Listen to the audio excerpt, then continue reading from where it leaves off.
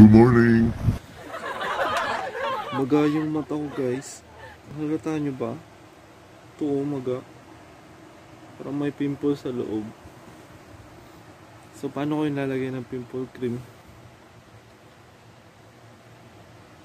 Yung ba yan? Wala lang ang jowa. Maga ba yung maga? Anyways, welcome to the vlog.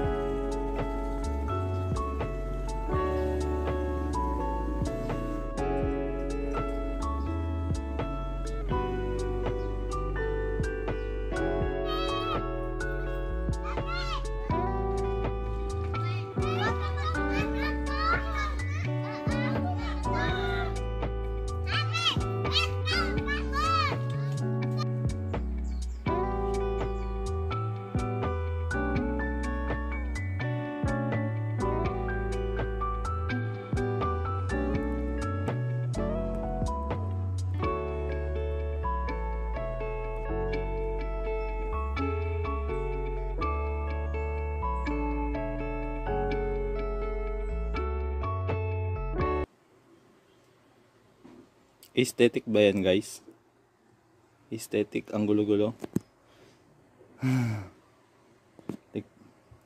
Maliligpit yan. And 3, 2, 1. And charan! Malinis na siya and we can paint na din kasi nandyan na yung art supplies ko. Let's go! So, I started off with a sketch. So, pag-desisyonan ko na yung idodrawing ko is mermaid na nagnonood siya ng sunset. Do you guys believe in mythological creatures?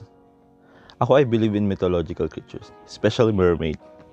Because they're like these beautiful chicks. They live underwater. And they protect the ocean. So, after I sketch, binura ko ng lightly yung sketch para makita ko na lang ng onte yung pencil. And I started coloring. So, gumamit po ako ng watercolor. I decided to color the hair red. Parang si ano lang, si Ariel sa Little Mermaid. For small details naman, I decided to use colored pencils. Kasi, di ba, lalo na pag hindi ka pa masyadong marunong mag-manipulate ng watercolor, which I am right now. Napakahirap i-manipulate ng watercolor, lalo na pag mag-i-sketch ka or kagaya ng line art. Napakahirap gawin nun using yung mga brush, lalo na yung mga tipo ng brush na meron ako ngayon. And kung nakita nyo kanina, naglagay ako ng notebook sa ilalim kasi yung gamit kong bond paper, yung mumurahin lang. Yung 1 peso lang ata to. Tsaka makikita nyo mamaya nagbi-bleed yung bond paper. Tsaka inaantay ko din tumuyo muna bago ako mag second layer kasi nga masyadong manipis yung bond paper. And then I decided to color the mermaid's tail green. Straight up Ariel na tayo. Parang yun yung theme natin para sa mermaid na to. Kasi kung iisipin mo, napakatalino din ng desisyon ng artists ni Ariel na kulay red yung buhok niya at kulay green yung buntot niya. Kasi 'di ba, pag under the ocean, bihira ka lang makakita ng kulay red or green, 'di ba? Kahit yung mga kelp hindi naman kasing green ng buntot ni Ariel, 'di ba? Kaya din napagdesisyonan ko na kulay green yung buntot kasi 'di ba, para pag tinapat mo sa kulay ng tubig dagat, halata mo talaga na kulay green siya kasi kulay blue yung dagat, 'di ba? And dito kasi hindi ko pa kasi alam kung ano yung pinaka color palette ko as an artist to. Kala mo talaga artist. 'Di ba lahat ng mga artist naman may mga sila, kumbaga may mga theme sila sa mga drawing nila at meron silang parang strict na color palette kahit unconsciously ginagawa nila. parang nag-a-appear sa painting na mas dominant. Halimbawa, yung kay Matthew Sorgi, yung parang dominant color sa kanya in my perception, yung mustard yellow, tsaka olive green, tsaka maroon, yun yung mga kulay na parang pag nakita mo talaga yung painting niya, yun talaga yung una mong maiisip. Matthew Sorgi, by the way, is a YouTuber artist. Yun, magaling yun, idol ko yun eh. So, maliban kay Matthew Sorgi, meron din akong mga pina-follow or nakasubscribe sa YouTube na mga artist. Kagaya ni Paloma the Peach and si Annabel Gao. And ito pala, back to the drawing, napag-desisyonan ko din na kulayan yung sand ng mixture of brown and white. Kasi ang hirap pala i-achieve ng kulay ng sand, no? Kung iisipin mo. Kasi yung sand kasi kulay white siya. Pero meron siyang warm undertones pag nasa beach ka, di ba? Ang hirap i-interpret ng sand pag sa watercolor. Para nga sa akin, ha. Nahirapan ako. And then, yan, mas makikita nyo na dito na nagbi-bleed na yung paper. Makikita nyo agad yung grid lines ng notebook. Nagsi-see-through siya. Wala mumurahin lang paper. I'm broke like that. Kahit naman yung mga materials ko dito, mumurahin lang to. Pati yung watercolor. 12 colors lang yung watercolor. But you gotta do what you gotta do with your resources. Anyways, going back to the artists. So, yung parang pinakamatandang artist na favorite ko, syempre si Van Gogh. Napakaano kasi ni Van Gogh. Parang na-hype siya ng generation natin. Lalong-lalo na yung Starry Night. Parang pag may tinanong kang basic bitch na, sinong artist yung favorite? I really like it. Yeah. Anyways, maliban kay Van Gogh, favorite ko din si Margaret Keane. Kilala niyo ba si Margaret Keane? Yung pag nagpe-painting siya, usually yung mga paintings niya is malalaki yung mata. Tapos yung subjects niya din is usually children or women. Nakilala ko si Margaret Keane dahil sa movie na about sa kanya, pa yung biographical movie ba yun? Yung title nun is Big Eyes. Kaya ko din nalaman yung movie na yun kasi si Lana Del Rey yung kumanta ng soundtrack. And yan, nakikita nyo po yung buhok, tina-touch up ko using a red colored pencil. Pero I decided to cover it all up with a second layer of watercolor na kulay red kasi nga medyo nag-mess up ako sa part na nasa malapit sa face. Hindi ganun kaganda yung pagka-mix ko kanina ng kulay. Medyo kulay maroon yung dun sa may. And then I colored the skin tone brown para din more na beauty ang ating mermaid.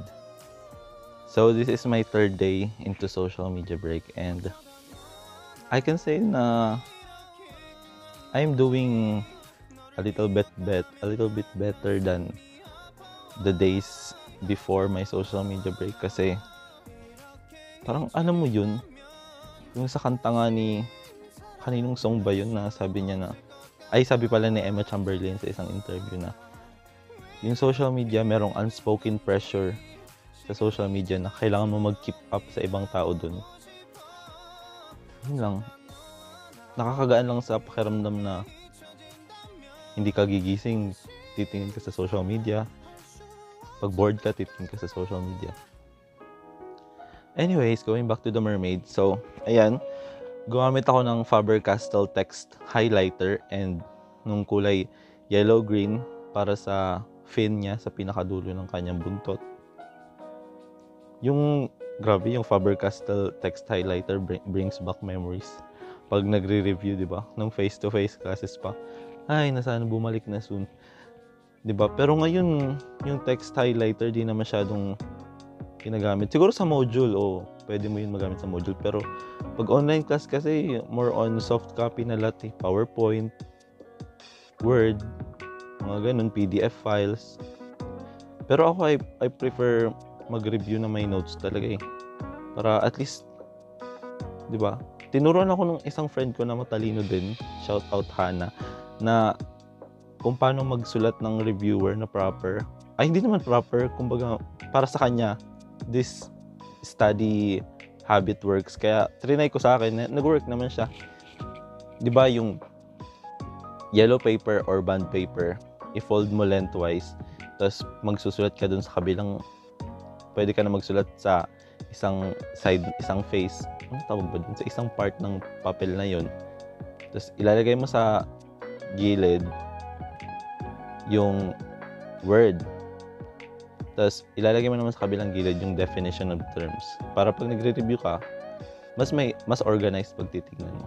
So, ayun pala, I decided to color the mountains olive green, pero nag-mess up ako sa pag-mix ng color, kaya ayun yung kinalabasan, parang parang kulay gulong. Basta bundok yan, guys. And I also went back and did a second coating for the ocean, kulay blue. So why do I paint? I mean, hindi naman talaga ako artist and I don't aspire to be one, pero syempre every day I aspire to be better as a painter or as a drawer or as a poet, syempre. Pero I don't know, parang yung pag nag-watercolor ka kasi, you get lost in the moment, and isa din siya sa mga coping mechanism ko para makombat yung stress or anxieties. Ayun lang. Tapos and maliban sa gardening, syempre I really like gardening din, and just staring at people na dumadaan dito sa labas ng gate namin. So mapapansin nyo, kinulain ko na din yung isang bundok. So light lang na green yung nilagay ko para at least pag may nangyari man, madaling i-fix. So ito na yung sunset. Yan talaga, nag-mess up ako dun sa gilid. Nakikita nyo ba yan? Ang pangit ng sun rays. And then ganun din sa reflection sa tubig. Kasi basa pa pala yung yung blue. Kaya talaga nag-mess up yung pag-layer ko. Nag-mix yung blue at orange. Yan yung kinalabasan. So, ayun. Nabe-pressure na ako na ito, kaya I decided to stop. And magto 2 p.m. na din eh. I need to meet with my girlfriends. Nag-usap-usap din kami na magmi-meet up kami.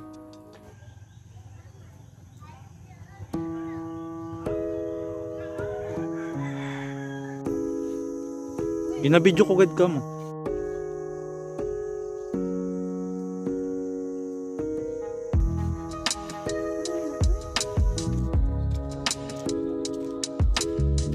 Grabe naman yung paglapat ko.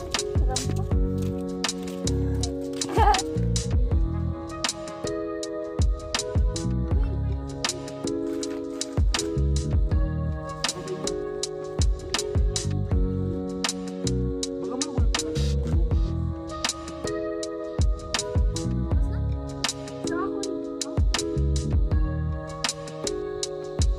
Sige na, ayaw lang.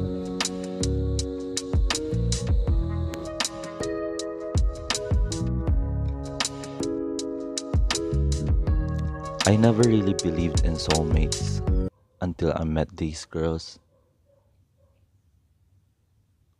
I don't know. I just think it's part of your instinct when you know you find the people that you belong to. You belong with the people that are your tribe. And you know that you're safe with them, your secrets are safe with them, your problems are safe with them. Alam mo, hindi kami masyado nag-chat nito, as in always. Pero, nagkikita nga kami, siguro mga twice a month lang. Kasi si Paula, busy din si Paula.